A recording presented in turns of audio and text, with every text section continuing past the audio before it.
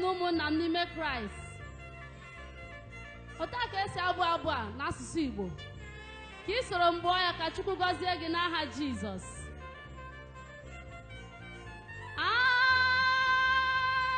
Ahụrụ m chi n'anya, aga m ebuli aha nsọ ya elu wetoo ya.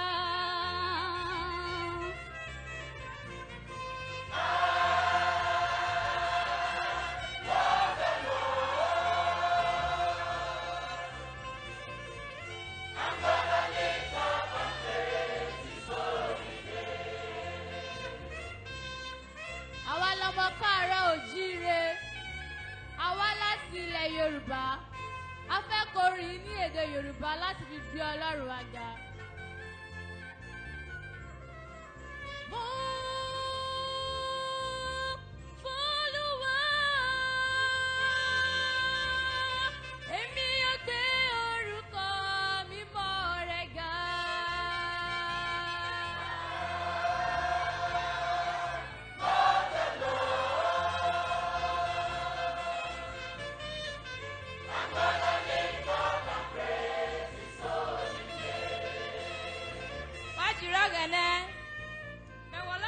Na baba olisoko ebe ahụ abịtụ yona ọ ga na-ega alụwai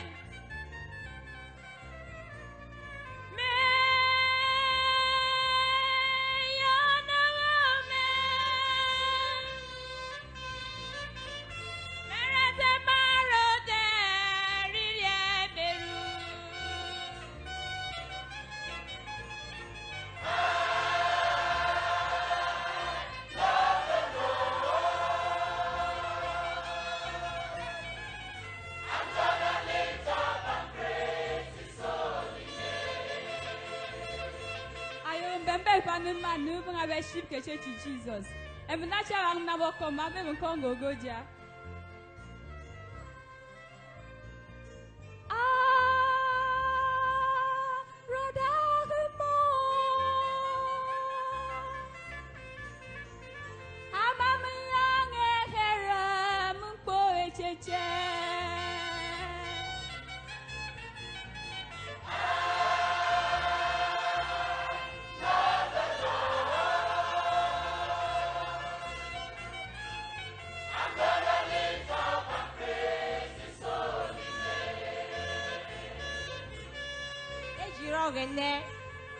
Emori Jesu wado, emori gene wado, mi yerio.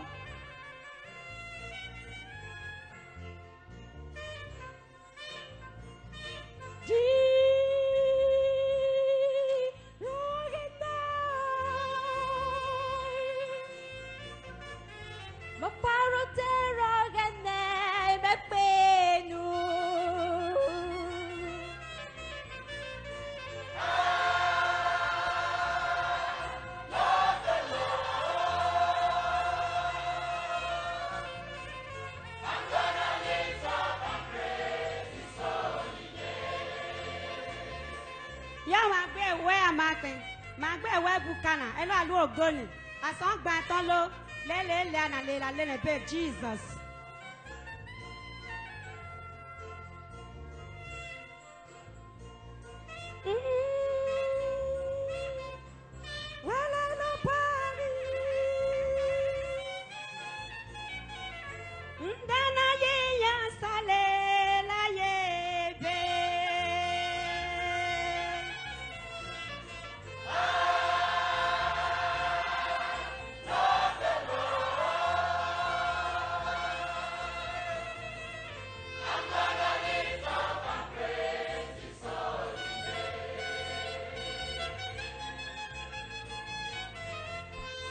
That I make a wrong, more come before. You already call it one big because of about the young before. I'm in Mama Obo.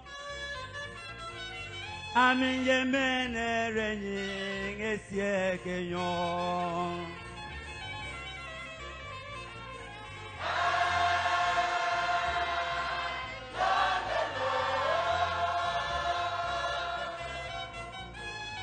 I'm gonna lift up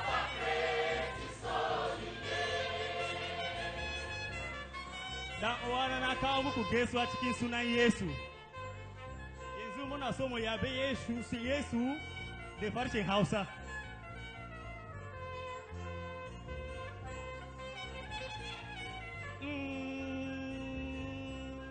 Na so Ubangiji, dan daga sunan Yesu zan yabe shi.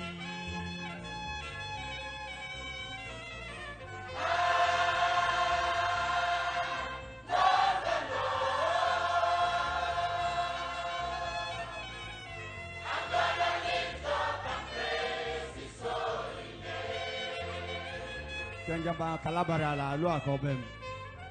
Jesus Christ rebo. Ye wa kalabara bi ke minu emesu.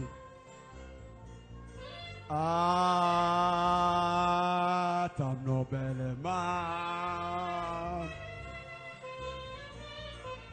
Aropia fere mesa kigele ma ba.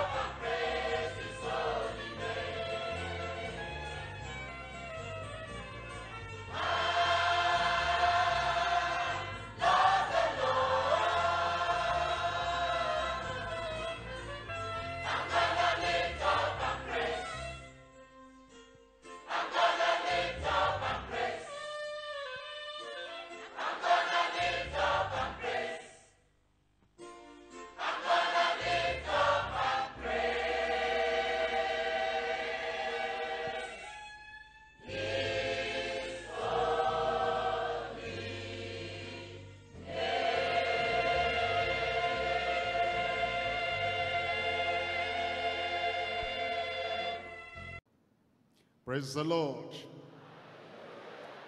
I welcome every one of you to the first Monday Bible study at Bagada headquarters of Deeper Life Bible Church. And I'm so happy to see you. Next time when it comes to your turn, you'll come with all your friends, all your family, all your neighbors, and everyone will be blessed mightily in Jesus' name. You've had the announcement of your own revival time, your own Thursday. Which one is your date? Make it an appointment with the Lord on that day. Power as of old. Somebody give me a good amen. Revival as of old. Miracles as of old. And even tonight Bible study, something is coming in your heart. And the Lord will bless you without any limitation in Jesus' name. Am I talking to somebody there? Where is he? And where is she there? Father, in the name of Jesus, we thank you for our Bible study tonight. We thank you for your people who have come here tonight. And we thank you for all those who are listening to the Bible study. Lord, I pray it will be a special day in every life in Jesus' name. And we're asking, Lord, that you will bless your people. We ask, oh Lord, as we carry your blessings around, other people too will have the spillover from us in Jesus' name. A new day, a new dawn, a new dispensation. And we're asking that tonight your spirit will make everything clear in every life. Keep us awake as we study together.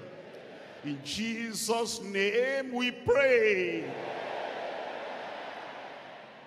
Today we're looking at John chapter 14. And I'm reading to you from verse 1 all through to verse 14. John chapter 14, reading from verse 1 all through to verse 14. Let not your hearts be troubled. Ye believe in God, believe also in me. In my Father's house are many mansions. If it were not so, I would have told you, I go to prepare a place for you. And if I go and prepare a place for you, I will come again and receive you unto myself, that where I am, there ye may be also. And whither I go, ye know, and the way ye know.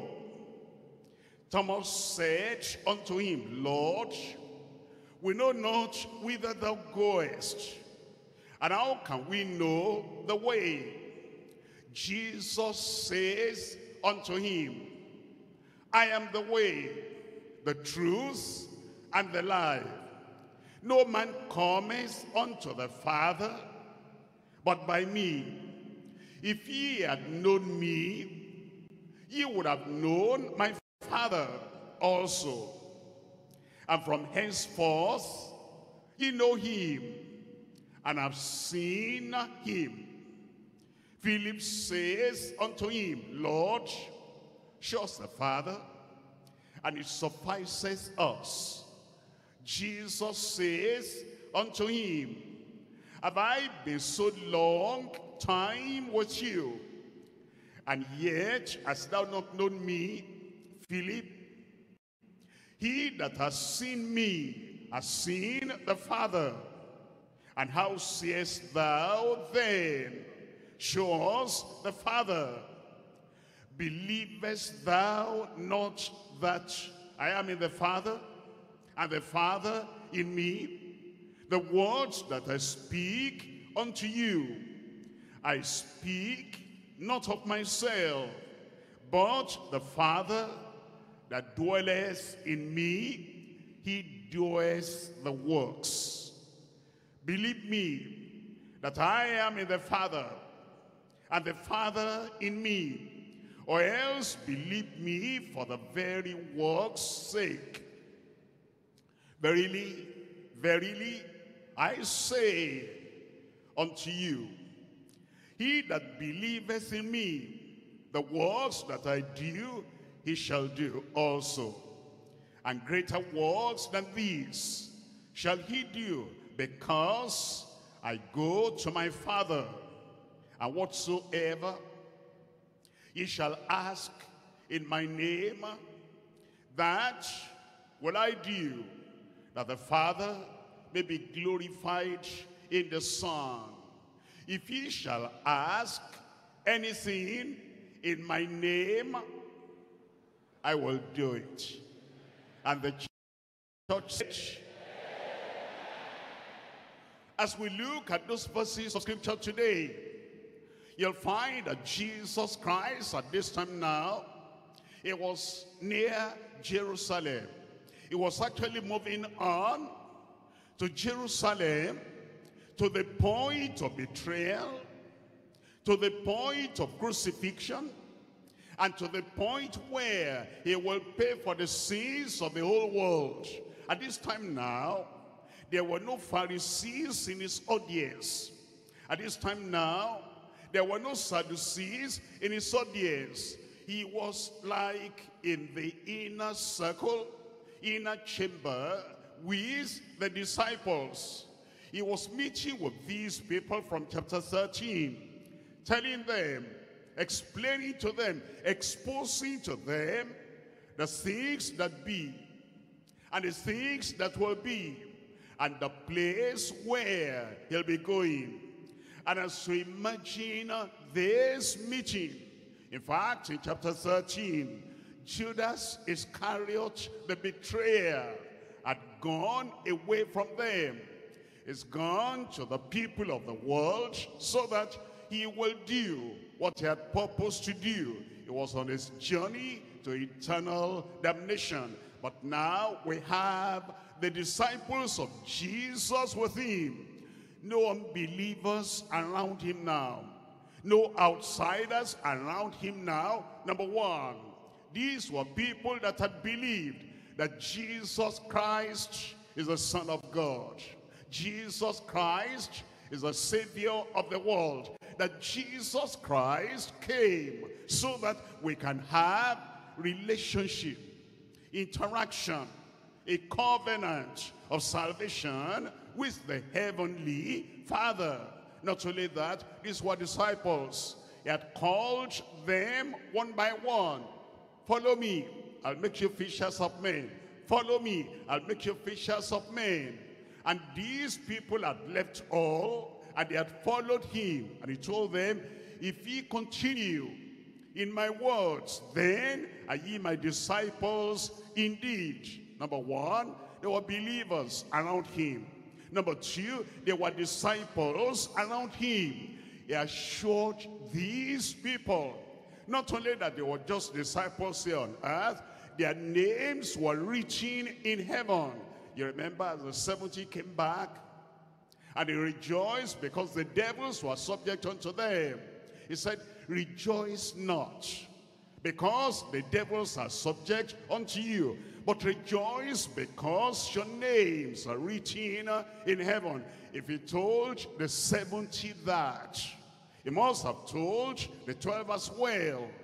They were saved and their names were written in heaven. These were changed people. Their lives had been turned around. He had called them out of darkness into the light. He had called them out of the world unto himself. That's why he told them, as we read on in John, I have chosen you from the world, and you are not of the world, even as I am not of the world. These were people now, look at this, their hearts, their minds were troubled. Look at verse 1. Let not your heart be troubled. Ye believe in God, believe also in me. Why will they be troubled? Well, he had told them in chapter 13, he said, one of you will betray me. That means this betrayal was now very near. And he said he was going. He'll be talking about the cross. He'll be talking about the crucifixion. He'll be talking about his death. He'll be talking about the fact that the world will kill him. They'll slay him. But on the third day, he'll rise again. And as they began to think about that, our Lord is going. The Savior is going. The healer is going. The one who has been providing for all our needs is going. That's why they were troubled. They were perplexed. Who then will do this and that for us if he's gone? But he told them, let not your heart be troubled. You believe in God, keep on believing in God. Believe also in me. And now he told them what he was going to do. Not only that, these people now were receiving encouragement from the Lord. They were troubled, were perplexed, but now he was encouraging them. He says, this is not the end of the road. I go then I come again. You will not see me for some time, but you will see me again. He encouraged them. He gave them assurance. He said, I will send the Comforter unto you. Encouragement as well as assurance. And in this chapter, as we're studying from verse 1 to verse 14, he gave them the power of attorney to use his name. And as you come to the end of this passage, it says, because I go to the Father, the works I do, ye shall do. And greater works than these shall ye do, because I go to the Father. And then he assured them, and he's assuring you. And I pray that the assurance will take effect in your life, in your heart, even from this day in Jesus' name. That whatsoever ye shall ask in my name, I will do it. And then to make the assurance doubly sure, he repeats that again. And he says, if you ask anything in my name, I will do it. Tonight, as we come to this passage, we're coming to the understanding of a renewed perception of our inheritance in heaven. That's the topic tonight. The renewed perception of our inheritance in heaven. It's a perception. It makes us to understand. And it's a renewed perception. He has said it at other times before. He collects everything together now. He puts everything together now. That's what we're calling it, a renewed perception of our inheritance in heaven. We break the passage to three parts. Number one, the promise of eternal state in heaven. The promise of eternal state in heaven is saying that it's going to prepare a place. And it's assuring us that as he goes to prepare a place, he will come again. Let not your hearts be troubled. You believe in God. Believe also in me. In my Father's house are many mansions.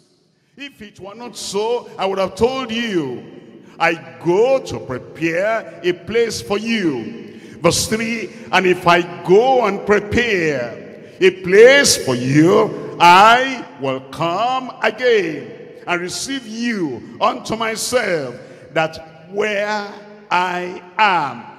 Where is he now? I said, where is he now? Thank God I'm going to heaven. I said, thank God I'm going to heaven. Your eternal abode, eternal inheritance is heaven. That where I am, there ye may be also. That's point one. The promise of eternal state in heaven. Number two, the passion of earnest search without hypocrisy. The passion of earnest search without hypocrisy. As he told them, he was going to heaven. He told them also, reading from verse 4, it says, and whither I go, ye know, and the way ye know. Thomas says unto him, Lord, we know not whither thou goest. Hold on.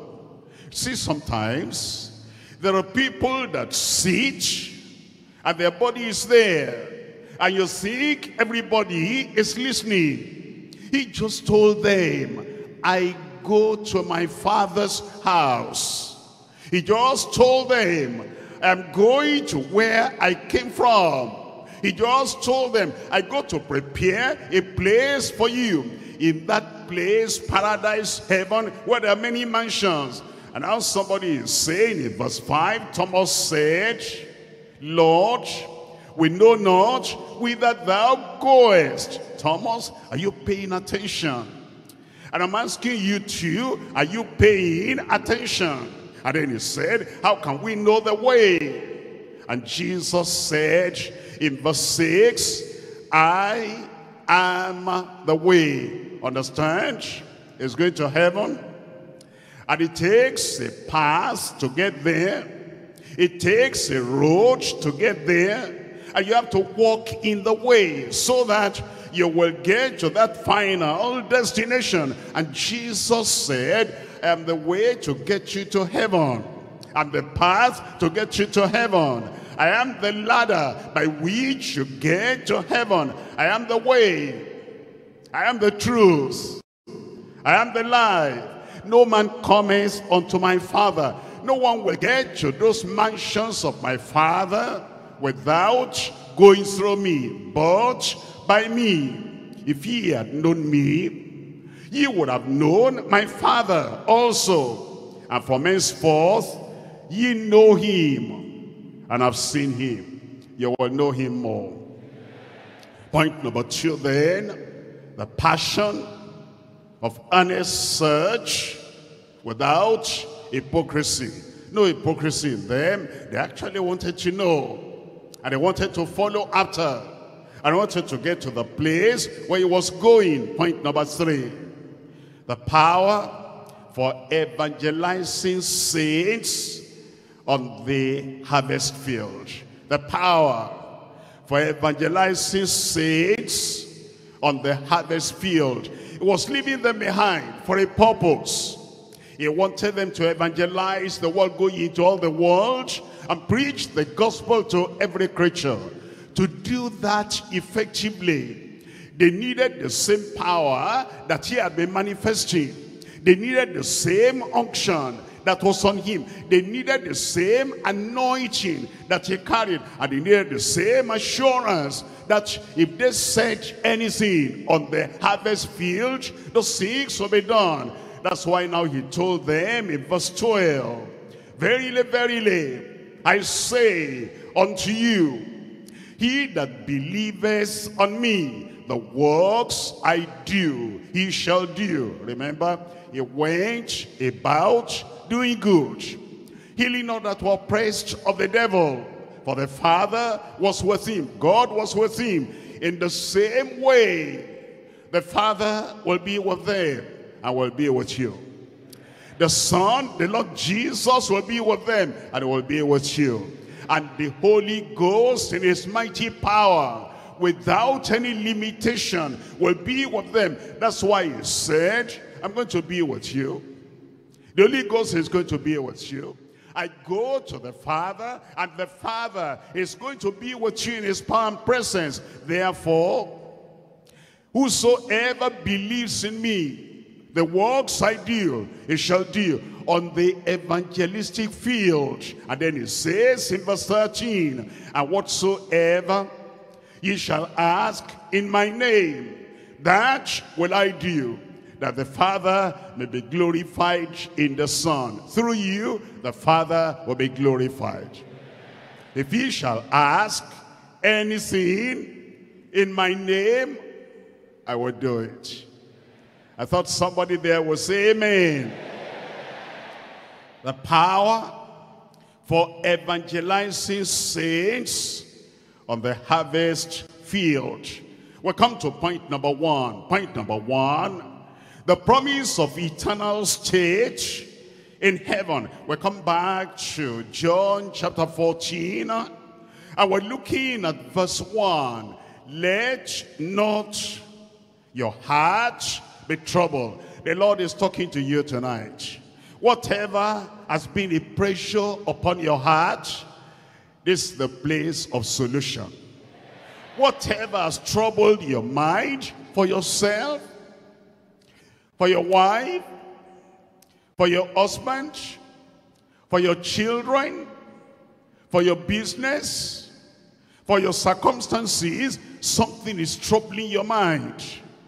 This night, all that trouble, all that oppression, all that attack, all that confusion will vanish away in Jesus' name. And it tells us how to be free from trouble. All the trauma in the heart, how to be totally free. It says, ye believe in God. He has all power. With him all things are possible. In your life, nothing will be impossible. and believe also in me. You believe in the Lord Jesus Christ. He's our Savior. He's our sanctifier. He's our healer. He's our deliverer. He's our provider. He's the King of Kings. He's our baptizer in the Holy Ghost. And he's the shepherd that will provide for all your needs. Believe in God. Believe in Christ. Tonight, all things are possible in your life. And now he told them. Why was he telling them this? He was telling them so that the disciples would not think that the Pharisees have done their worst. The Sadducees have done their worst. Judas Iscariot has done his worst. He didn't want them to think that it was Herod, Pilate, Pharisee, Sadducee, Judas Iscariot, betrayer, enemy, persecutor, that had the final say in his life. The enemy will not have final say in your life. Persecutors will not have the final say in your life. That's why he told them, I am going. I'm going on a journey. They are not the people sending me away. If I didn't want to go, I could call 12 legions of angels from heaven, and then I will remain. But really, I want to go myself. That's why he said in that verse 2, in my Father's house, he's talking about paradise. In my Father's house, he's talking about heaven. In my Father's house, he's talking about his eternal, everlasting habitation. In my Father's house, how many mansions? And if it were not so, I would have told you. Tell me what follows there. Tell me out aloud. I go. I go is the one going.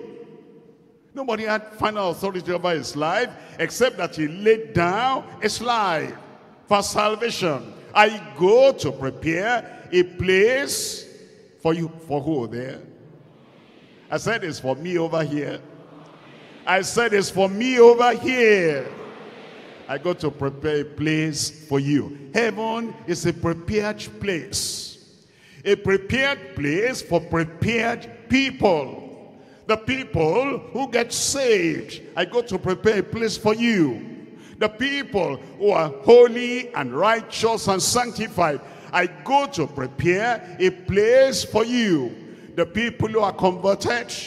The people who come to Christ and they stay and they abide with Christ. I go to prepare a place for you. And if I go and prepare a place for you, I will come again. I will come again. Christ is coming again. Have you heard? The day is coming and very near now, when the dead shall hear the voice of the Son of Man, and all the dead that hear his voice, those who have died in Christ, they will rise up. And then we which are alive will be together with them. We're going to heaven. We're going to take part in the rapture, because he said, I will come again and receive you unto myself. Look at this. Look at the receipt. Look at the purpose. That where I am, there ye may be also. Have you seen something here? Number one, the prophecy. The prophecy. I'm going, I will come again. And he has prophesied. He has predicted that definitely he is coming again. He's coming again. Number one is a prophecy. I will come again after going. Number two is the promise. The promise, a place for saints in heaven. I go to prepare a place for you. I pray you'll be there. I said, I pray you'll be there. He gives us the promise there, and his promise will not fail. That's why we got saved. That's why we're abiding in Christ after we're saved. because there's a promise. He goes to prepare a place for us, and we're preparing ourselves to be there. Number 3 is the preparation. The preparation. Because you understand, heaven is not for sinners. Heaven is not for backsliders. Heaven is not for unbelievers. Heaven is not for those who remain in their sins. How do we prepare? We prepare by coming out of sin and coming to the Savior. We prepare by leaving all the ways of the world and then want to walk in the way of the Lord. The preparation through salvation. The preparation through sanctification. Sanctify them through thy truth. Thy word is truth. And it says, except your righteousness shall exceed, shall go beyond the righteousness of the scribes and the Pharisees, ye shall in no wise enter into the kingdom of heaven. You must be holy. It says, follow peace with all men, and holiness, without which no man shall see the Lord. The preparation. He that has this hope in him purifies himself, even as he is pure. Number 4 is the place. And what place are we talking about? It's the Father's house, a place of many mansions. And it is heaven, and it is paradise. And it says it's gone there. Do you remember when Stephen was dying? He looked up to heaven, and then he said, I see the Son of Man standing on the right-hand side of God. That's the place, and thank God I am going there. I said I am going there. Number 5 is the possession. The possession. It says there's going to be a mansion with your name attached onto it. I have a mansion up on high. I said I have a mansion up on high. I pray that that mansion will be yours in Jesus' name. Number 6 is the passion. The passion. What's the passion? Love for God. For you to love God with all your heart, with all your soul, with all your mind.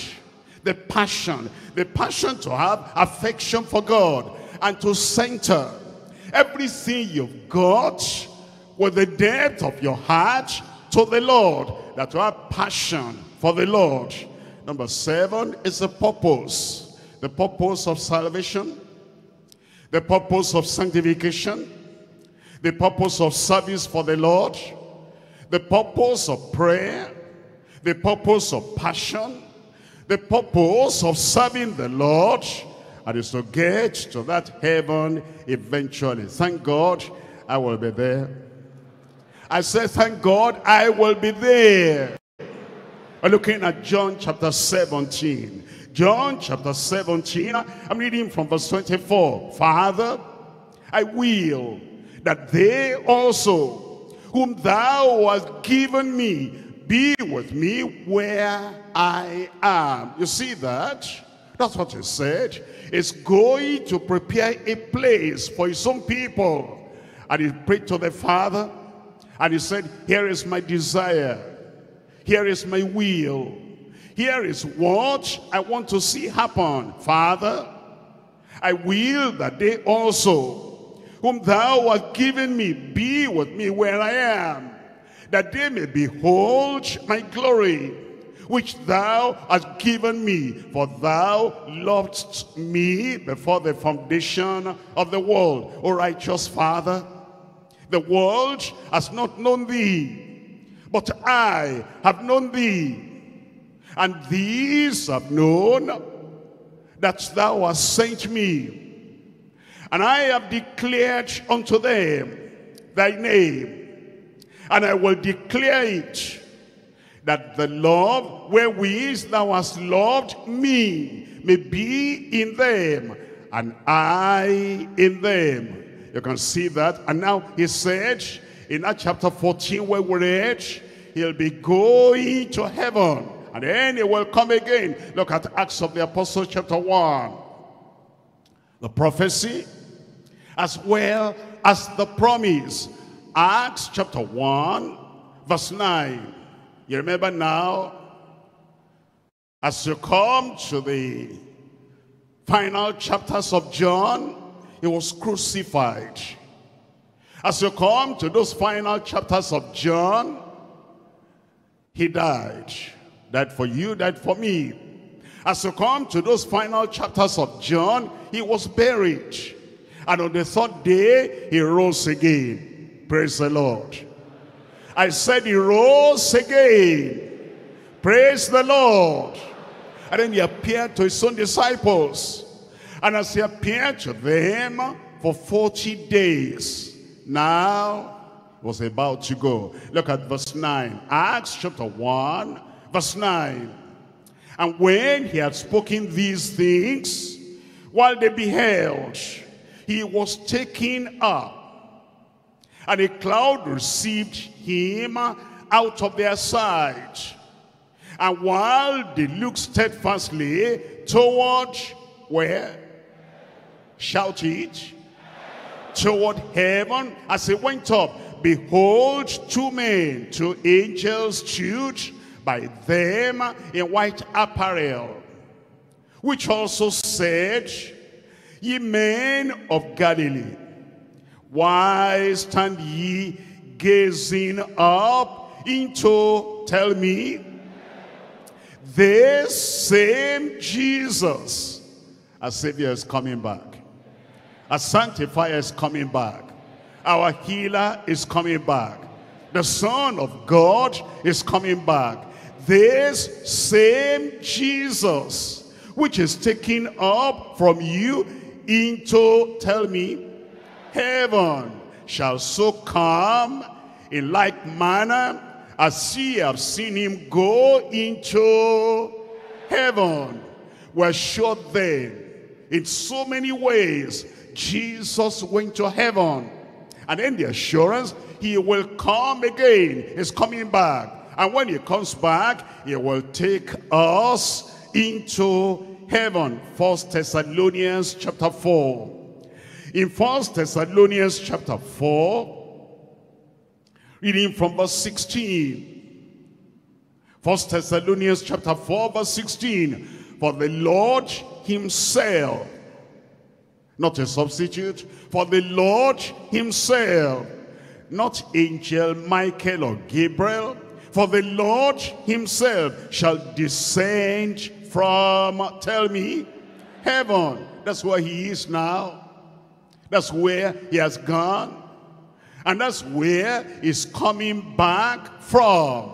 He's coming back from heaven. For the Lord himself shall descend from heaven with a shout, with the voice of an archangel, and the trump of God, and the trump of God, and the dead in Christ shall rise first. Then we, who are the people? Then we. Are you among us? Are you among the we? Are you saved? Are you changed? If any man be in Christ, is a new creature. Old things are passed away. The old life is gone. And the old behavior is changed. The we who are saved. The we who are submissive to the Lord. The we who are surrendered unto the Lord. Then the we who are sanctified and made holy. The we who are part of the bride of Christ. The we who are waiting and watching for the coming of the Lord. The we who are not yielding to temptation.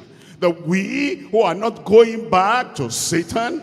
They are not going back to darkness. They are not going back to occultism. Then we, which are alive in Christ, and remain, shall be caught up together with them in the clouds, to meet the Lord in the air. And so, and so, and so shall we ever be with the Lord. I pray you'll be there. I know I will be there. I know I will be there. 2 Corinthians chapter 5, reading from verse 1. For we know that if our earthly house of this tabernacle were dissolved, it's talking about if we have to go to the portals of death before he comes. And he says, this is what we know, that if this house, this tabernacle were dissolved, we have a building of God, and house not made with hands, eternal in the heavens. It's saying that he's going to give us a new body, resurrection body, heavenly body. Look at verse 6. Therefore, we're always confident, knowing that whilst we're at home in the body, while we're still here on earth, we're absent from the Lord. Verse 8, we're confident, I say, willing rather to be absent from the body, that is, for your soul and for your spirit, to be absent from the body. And then it says, and to be at home at home with the Lord. In verse to be present with the Lord. Once we leave here, we go to that eternal abode. I said we go to that eternal abode. That's why Paul the apostle said in Philippians chapter 1, he knew this, that the moment he left here on earth, he left the earth, he was going to be in heaven. And it says in verse 21, Philippians chapter 1, verse 21, for me to live is Christ, and to die is gain. But if I live in the flesh, this is the fruit of my labor. Yet what I shall choose, I know not, I wot not. For I'm in a strait betwixt two, having a desire to depart and to be with Christ, which is far better. It says, the moment he left the world, immediately there's no soul sleeping. There's no life, there's no dead sleeping in the grave. The body is there, but the spirit and the soul goes to be with the Lord. And thank God you'll be there. Acts chapter 7. We're reading about Philip now. Look at the experience of Philip. When he left this world, when he died, immediately he went to heaven. When a child of God dies today, although the body is buried here on earth, the spirit, the soul, immediately goes to be with the Lord in heaven. And then on the resurrection day, the body will rise, the spirit and the soul will join with that body, and that whole personality, spirit, soul, and body, will then be with the Lord. But let's look at the experience of Stephen. Acts chapter 7, verse 55. But he, being full of the Holy Ghost, looked up steadfastly into, tell me, heaven, and saw the glory of God, and Jesus standing on the right hand of God. And he said, behold, I see the heavens opened, and the Son of Man standing on the right hand of God. Then they cried out with a loud voice, and stopped their ears, and ran upon him with one accord, and cast him out of the city, and stoned him. And the witnesses laid down their clothes at a young man's feet, whose name was Saul. Verse 59. And he stoned Stephen, calling upon God and saying, everybody, say that again. Read that with conviction. You see, he knew his body will go to the grave, but his spirit will go to God. Lord Jesus, receive my spirit. Will you be there? I said, will you be there? How do we get there? Look at John, 1 John chapter 3. 1 John chapter 3. And I read from verse 1. Behold, what manner of love the Father has bestowed upon us, that we should be called the sons of God. Therefore the world knoweth us not, because it knew him not. Beloved, now, somebody shout now. Now are we the sons of God, and it does not yet appear what we shall be. But we know that when he shall appear, we shall see him as he is. We shall be like him, for we shall see him as he is. Verse 3.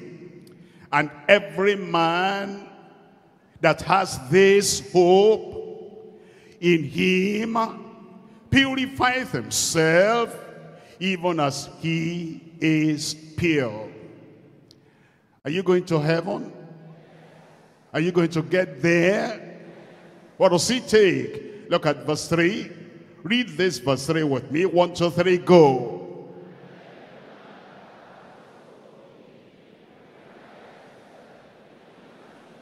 And every man that has this hope in him purifieth himself, even as he is pure. 1 Peter chapter 1 verse 3.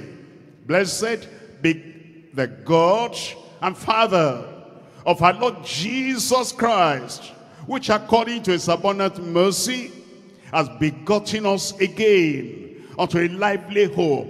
You have that hope in him, you're purified by the resurrection of Jesus Christ from the dead, to an inheritance incorruptible and undefiled, and that fadeth not away, reserved in, tell me, heaven for you, who are kept by the power of God through faith unto salvation, ready to be revealed in the last time. I pray none of us will miss that glorious place in Jesus' name. Let's come back to John chapter 14. I'm reading now from verse 4 all through to verse 11. The passion of earnest search without hypocrisy. Searching. Where is the way?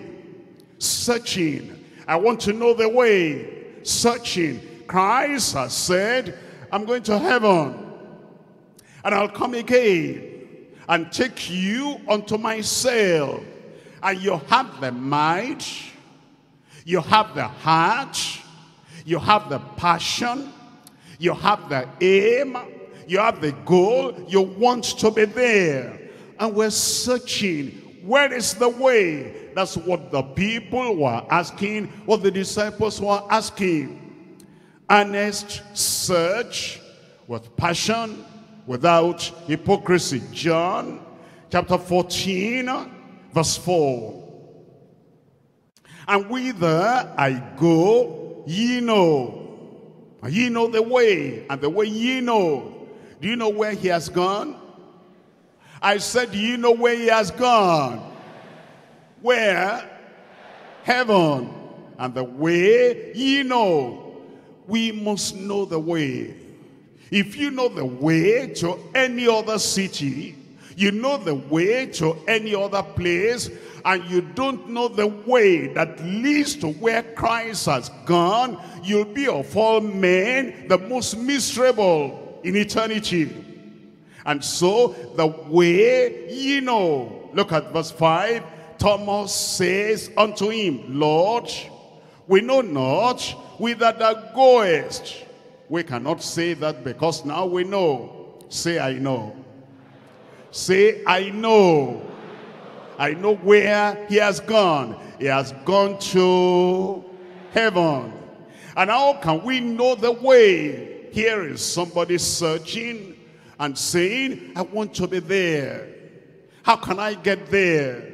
How can I know the way? Verse 6, Jesus says unto him, and Jesus says unto you, and Jesus says to everyone, I am the way, the truth, and the life. No man cometh unto the Father but by me. The way. Ecclesiastes chapter 10. I'm reading from verse 15. Ecclesiastes chapter 10. Reading from verse 15, the way. The labor of the foolish, wearieth every one of them, because he knoweth not how to go to the city. There are many religious people who are laboring. Many religious people who are trying. They think, I'll do the best I can. I'll turn over a new leaf. I'll pull myself up. I will roll on the ground. I will do some good works. I will do this or do that, in hope that whatever they do like that will get them to heaven. And the Bible says these are fools.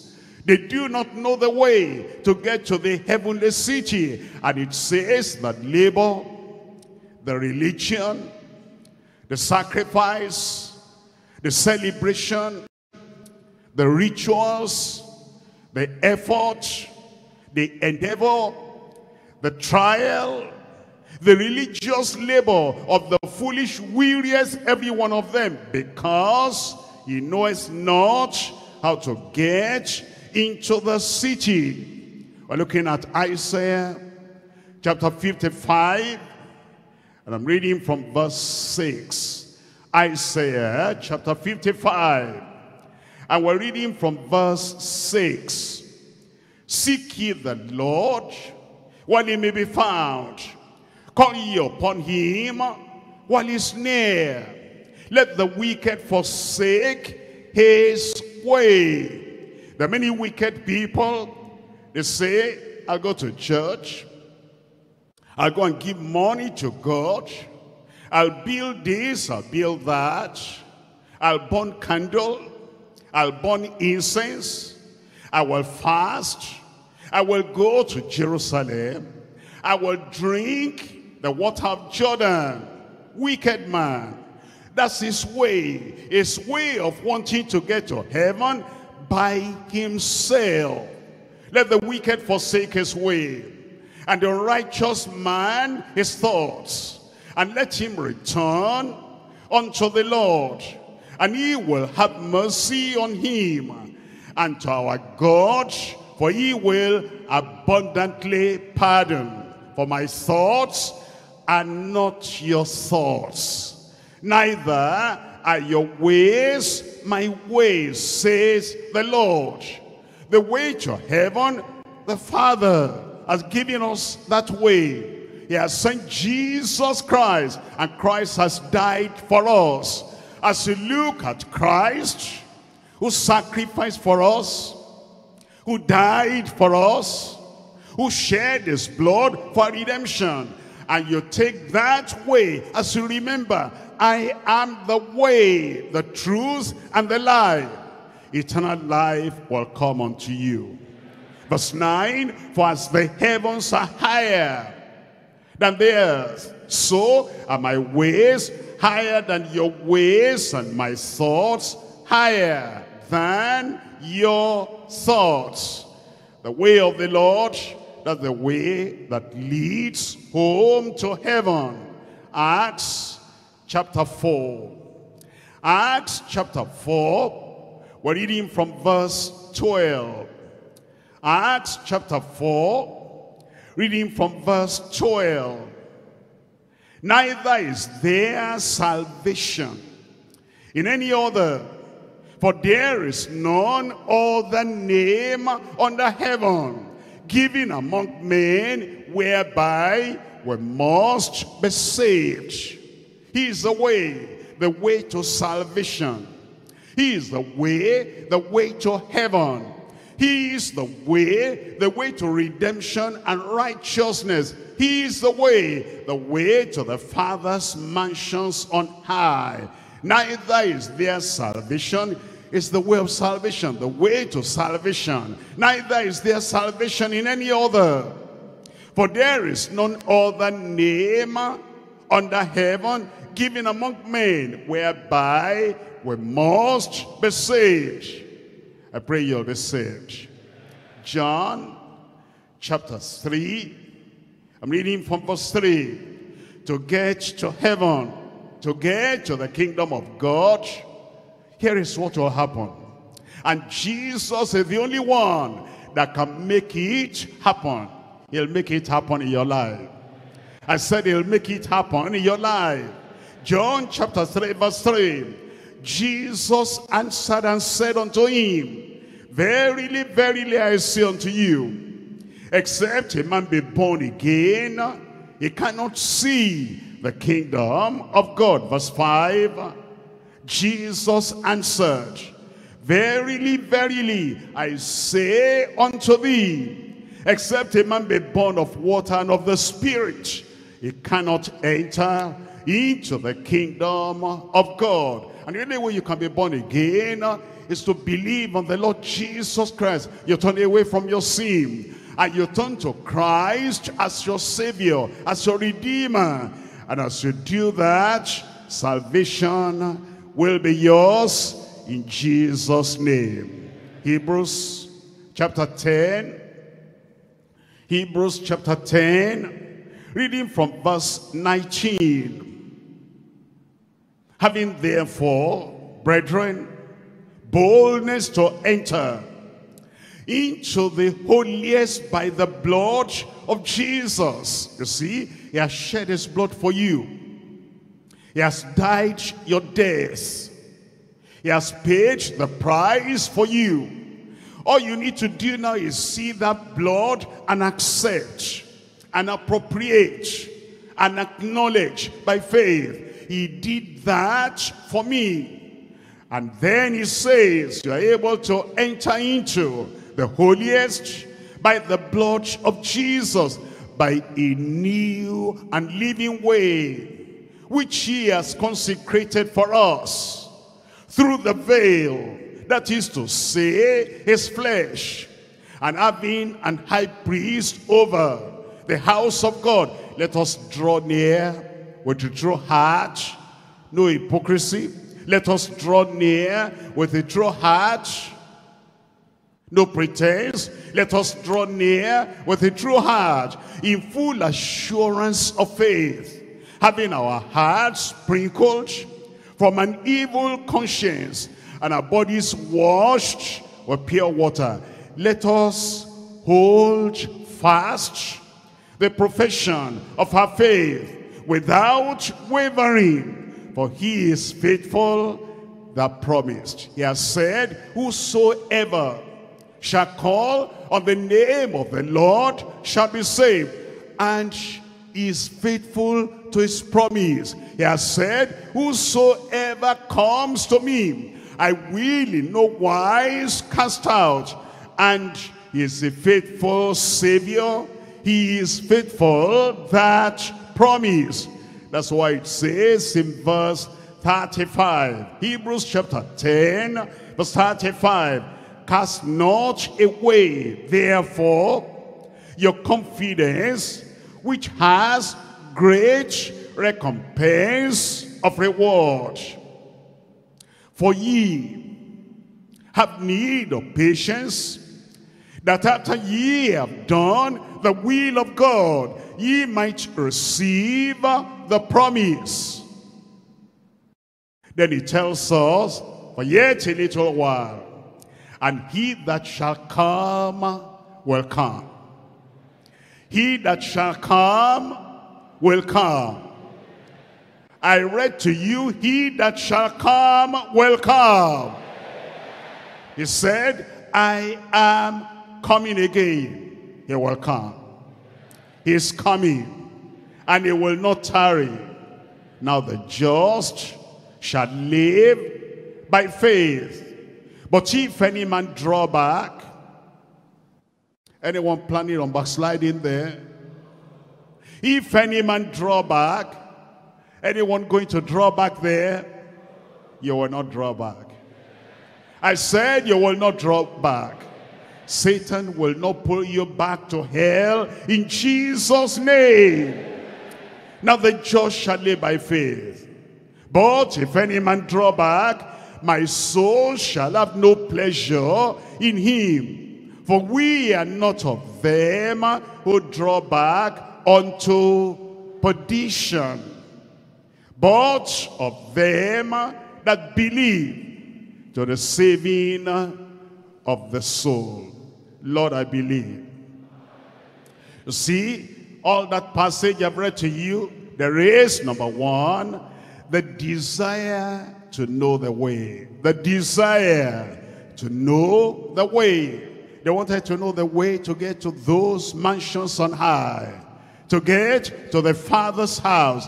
That's why they were asking those questions, and the Lord answered them. The desire to know the way. Number two is the decision to choose the way. The decision to choose the way. He reveals the way to us. And he says, I am the Savior. I am the Sanctifier. I am the qualifier, the one that qualifies you to get to heaven. And you need to make the choice, the decision to choose the way. Number three, the demand to walk in the way. After he has revealed the way to you, after you have decided, I choose the way, then you understand, he demands that you walk in the way he has revealed. You walk in the way of righteousness and holiness. The grace to do that, the Lord give abundantly to you in Jesus' name. Jeremiah chapter 6. Jeremiah chapter 6, verse 16. Thus says the Lord, stand ye in the ways, and see, and ask for the old paths, where is the good way, and walk therein. Where is the good way? The way of the grace of God. What is the good way? The way of godliness. What is the good way? The way to glory. What is the good way? The narrow way, the narrow path that leads to life eternal, that leads to heaven. Ask for the old paths. Where is the good way? And walk therein. And ye shall find rest unto your souls. I thought somebody there would say amen. Number 4, the duty to show the way. The duty to show the way. You've taken that way. You're walking in that way. And you have chosen that way. And you abide in that way. Then other people that do not know, they do not know the way to heaven. And they're still asking like Thomas, we know not the way. And Jesus has given you the answer. You'll take that to other people because you have the duty to show the way. Number 5, the determination to continue in the way. The determination to continue in the way. It's not those who have started that we glory in, but those who continue to the very end. 2 Peter chapter 2. In 2 Peter chapter 2, verse 21. For it had been better for them not to have known the way of righteousness than after they have known that way, they have known it, to turn from the holy commandment delivered unto them. That is, if somebody did not know, he will still perish and go to hell. But somebody who has known the way, he turns away and he follows the way of perdition. It would have been better for them if they had not known the way. You will continue. I said you will continue. Number 6, the damnation of departing from the way. The damnation of departing from the way. Once has revealed the way to us, and it says, this is the way, walk ye therein. We desire to know the way. We decide to choose the way, and we also demand to walk in the way. And we have the duty of showing the way to other people. We have determination to continue in the way. And there's damnation for those who depart from the way. Jude, from verse 11. Jude, verse 11. Woe unto them, for they have gone in the way of Cain, and ran greedily after the error of Balaam for reward, and perished in the gainsaying of Korah. These are spots in your feasts of charity, when they feast with you, feeding themselves without fear. Clouds they are, without water, carried about of winds, trees whose fruits withereth, without fruit, twice dead, plucked up by the roots, raging waves of the sea, foaming out their own shame. Wandering stars, to whom is reserved the blackness of darkness forever. I pray that will not be your lot. Then number 7, the destiny of all who abide in the way. The destiny of those who abide in the way. We're coming back to John chapter 14. In John chapter 14 from verse 7. If ye had known me, ye should have known my Father also. From henceforth ye know him, and have seen him. Philip says unto him, Lord, show us the Father, and it suffices us. Jesus saith unto him, have I been so long time with you, and yet thou hast not known me, Philip? He that has seen me has seen the Father. You have seen him. You have known him. You have known his love. You have known his salvation. You have known his power. And you have known the power of God too. How sayest thou, show us the Father? Believest not thou that I am in the Father, and the Father in me? The words that I speak unto you, I speak not of myself, but the Father that dwelleth in me, he doeth the works. Believe me, that I am in the Father, and the Father in me. Or else, believe me, for the very work's sake. And all the works of the Lord that we have seen, in salvation, in healing, in deliverance, in granting us miracles, they show that this is the very Christ, the Son of God, the Savior of the world. But now, as he was going away, where was he going to?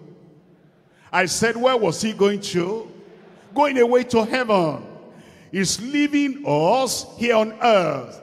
And why is he leaving the believers, the disciples, here on earth? So that we can harvest the souls that are still there in the world and bring them into the kingdom. If we're going to do that, we need his power. Come to John chapter 14 verse 12. Verily, verily, I say unto you, he that believeth on me, the works that I do, he shall do also, and greater works than these shall he do, because I go to the Father. Our time has come. The time for greater works, that time has come. The time for greater glory, that time has come. Are my people there? I said the time for greater glory, that time has come. It will happen in your life. It will happen in my life. It will happen in your family. And Jesus said all we need to do is believe on him, and as we believe on him, that greater power and those greater works will be done in Jesus' name. Verse 13, and whatsoever he shall ask in my name, that will I do, that the Father may be glorified in the Son. If ye shall ask anything in my name, tell me, I will do it. How does that happen? It happens as we follow through and we allow the Holy Ghost to take full residence inside us. That's why Jesus said in Acts chapter 1, verse 4, and being assembled together with them, he commanded them that they should not depart from Jerusalem, but wait for the promise of the Father, which saith he, ye have heard of me. That's how those greater works will be done. For John truly baptized with water, but he shall be baptized with the Holy Ghost not many days hence. Verse 8, but he shall receive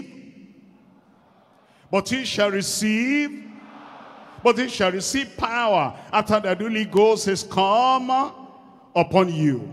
And ye shall be witnesses unto me, both in Jerusalem, and in all Judea, and in Samaria, and unto the uttermost part of the earth. Somebody said, amen. If you stay in your house, without going out within Jerusalem here, if you stay in your house without going out to Judea, if you stay in one place without going to Samaria and going to the uttermost part of the earth, the power will not be manifested. Because we receive the power so we can go out with the gospel. And that's how the greater works will be done. Acts chapter 4, verse 29. Acts chapter 4, reading from verse 29. And now, Lord, behold their threatenings, and grant unto thy servants that with all boldness they may speak thy word, by stretching forth thy hand to heal, and that signs and wonders may be done by the name of the Holy Child Jesus. That's what Jesus said whatsoever you shall ask in my name. But it's as they went out, it's as we go out, that power will be manifested in Jesus' name. Verse 31. And when they had prayed, the place was shaking when they were assembled together. And they were all filled with the Holy Ghost. It will happen again. And they were all filled with the Holy Ghost. I said it will happen again. And they spake the word of God with boldness. They were filled with the Holy Ghost. They were saturated with the Holy Ghost. They received the power of the Holy Ghost, and they spake. They spake. They went out, and they spoke the word of God with boldness. Verse 33. And with great power gave the apostles witness of the resurrection of the Lord Jesus, and great grace was upon them all. Any amen over there? Acts chapter 5, I'm reading from verse 14. Greater works than these shall he do, because I go unto the Father.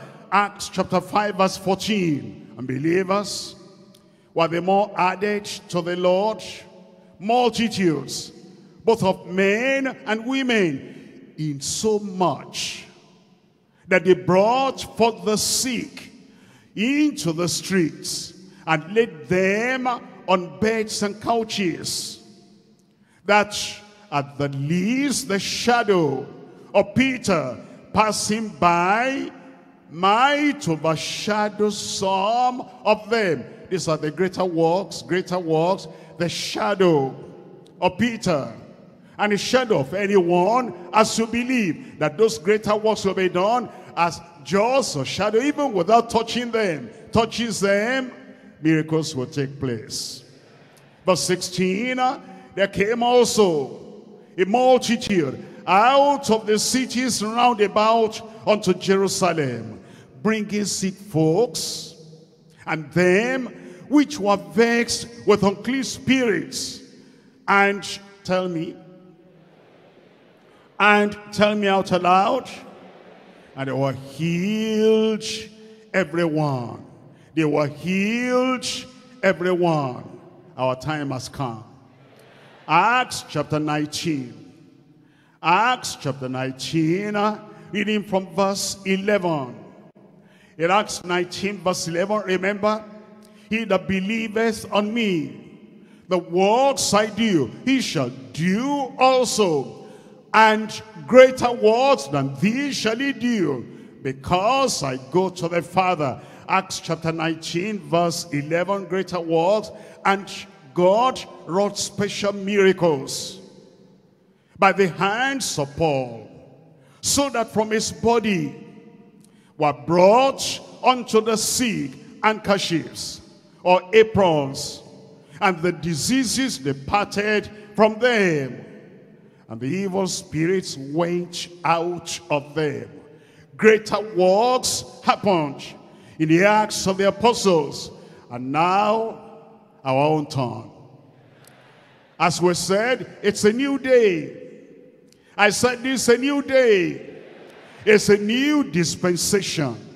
And those greater works will be done through you, through me, through us, and through our church, in Jesus' name. But you know how it happened? And you know why it happened? And you know when it happened? And you know where it happened? Because they had the power of the Holy Ghost. Acts chapter 19 verse 2. Acts chapter 19 verse 2. And he said unto them, have you received the Holy Ghost since you believed? You must be asking yourself such a question. Have you received power since you believed? Have you manifested power since you believed? Have you been submissive and sanctified since you believed? Have you been entirely consecrated to God since you believed? Have you received supernatural courage, supernatural boldness, supernatural fearlessness since you believed? Have you done any work for God? Have you done any good work for God? Have you done any great work for God? Have you done greater works for God since you believed? Have you converted? Have you been used of God to convert anyone? Have you won any abiding convert unto the Lord since you believed? Have you received the personal heavenly vision, heavenly commission, and you know you've got this passion from the Lord, and you've got this power from the Lord? Have you received the Holy Ghost since you believed? If you have not been baptized in the Holy Ghost, a new day has come. Power will come in your life. If you have not received sanctification, there's a new day. It will happen in your life in Jesus' name. If you have been stagnant, if you have been sluggish, if you have been pulling back, and you have not been up and doing, rising up and going to the harvest field, there's a new day. A new power will come unto you. New unction will come in your life. And as you go, you'll find the fulfillment of the word of God in your life in Jesus' name. He that believeth on me. Are they there today? He that believeth on me, where are they today? The works I do, he shall do. Say, the works he has done, I will do. And greater works than those I will do. Because he has gone to the Father. Mark chapter 16, verse 15. And he said unto them, go ye into all the world and preach the gospel to every creature. He that believeth and is baptized shall be saved, but he that believeth not shall be damned. And these signs shall follow them, and these signs shall follow them that believe. Are believers in the house today? I said, are believers in the house today? The signs will follow after you. The signs shall follow them that believe. In my name they shall cast out devils. They shall speak with new tongues. They shall take up serpents. And if they drink any deadly sin, it shall not hurt them. Poison will not kill you. They shall lay hands on the sick and they shall recover. So then, after the Lord had spoken unto them, he was received up into heaven. And he sat down on the right hand of God and went forth. Somebody there is going forth. I said somebody there is going forth. What do you see there? Rise up on your feet if you are going forth. And they went forth and were going forth. I said we're going forth. I said we're going forth. And they went forth and preached everywhere, the Lord walking with them and confirming the word with signs following. Your own day has come. Your own time has come. Open your mouth and talk to the Lord in prayer. And say, Lord, here I am. Have you received the Holy Ghost since you believed? Have you received true conversion? And true salvation? And true transformation since you believed? Have you received sanctification? Holiness of heart since you believed? Have you been entirely consecrated to God? Your heart, your soul, your mind, your will? Have you consecrated everything to God since you believed? Have you received passion? Passion for souls since you believed? Are you working for God? Have you got any convert? Abiding convert since you believed? Your own time has come. Lay everything on the altar. Consecrate yourself to the Lord. Lay everything there and say, Lord, here am I. I will go forth. And the signs shall follow after you. And the power in the name of the Lord, in the anointing of the Holy Ghost, will never leave you. These signs shall follow them that believe. Lord, I believe, send me forth.